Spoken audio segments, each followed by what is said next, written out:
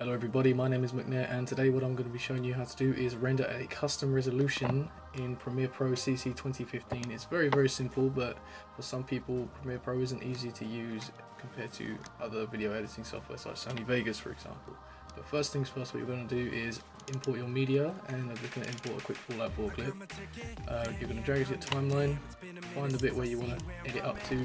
Say mine is about to here, and then just this is an example, not a real thing. And then what you want to do is highlight your clip like that, and then go to File, Export, Media, and then you're going to want to go to Preset.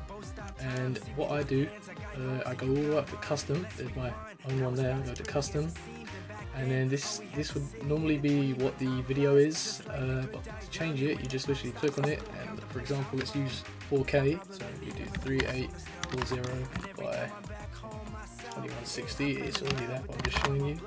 And then you can check your other settings if you want. You want to change your frames per second. Mine is 60. Make sure everything's okay. I like to do a bit of a higher bit rate, maybe say 75, because the quality is crystal clear. And then click export and it will render, and literally it is as simple as that. Thank you very much. I hope you've enjoyed the video. Please like, favorite and share. Bye.